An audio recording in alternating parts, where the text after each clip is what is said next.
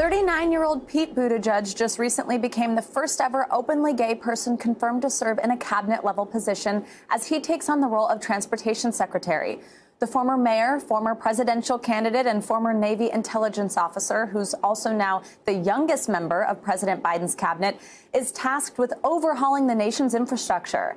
I sat down with Buttigieg for a candid conversation on his new role, his faith, and his hopes for the future.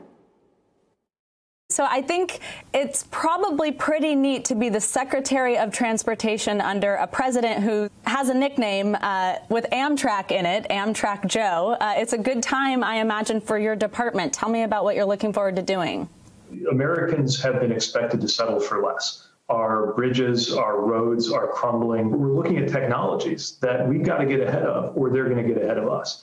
Think about automated vehicles. Think about electric vehicles. There's so much going on across the transportation space. And this is the moment, I think, to prepare us for the 2020s and really to prepare us for the rest of our lives by getting it right with a once-in-a-lifetime historic investment in American infrastructure. I think that there's a lot that we know we can technologically do, but I wonder how much we can realistically do. We can drive a car now that was just plugged into a wall for quite some time, get us to and from work.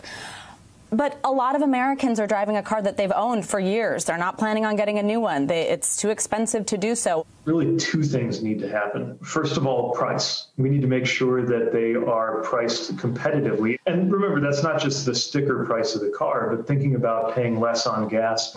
But it's not just cost. You're not going to want to take long trips in an electric vehicle if you don't know that there are charging stations along the way.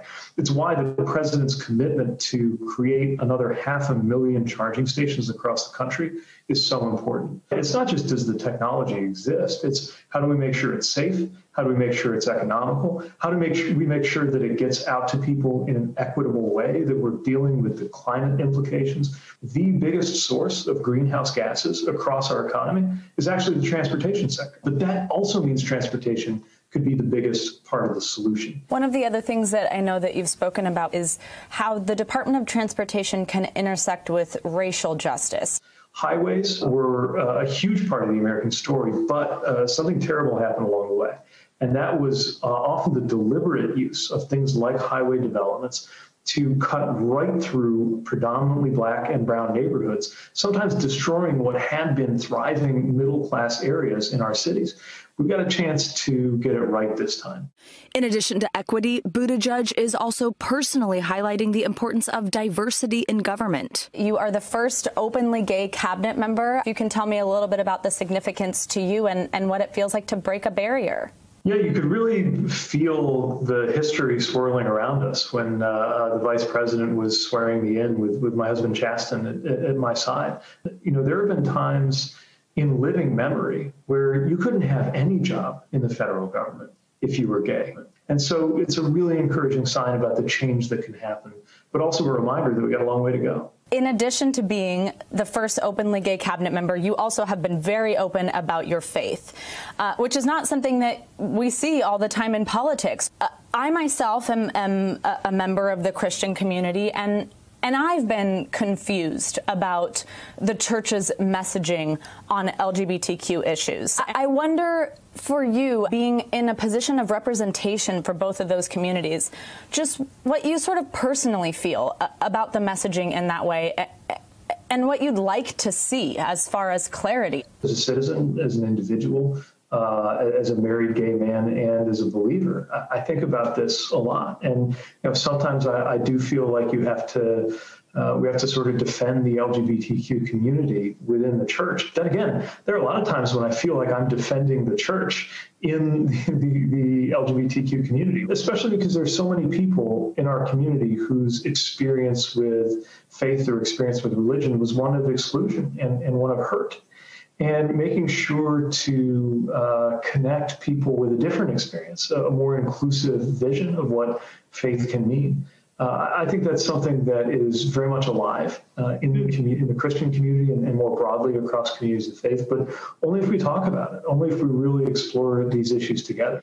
He brings another type of diversity to the role, his age. At 39, he's exactly half that of President Biden. The age that you were as you were going through the presidential campaign. I wonder if you ever feel any type of imposter syndrome.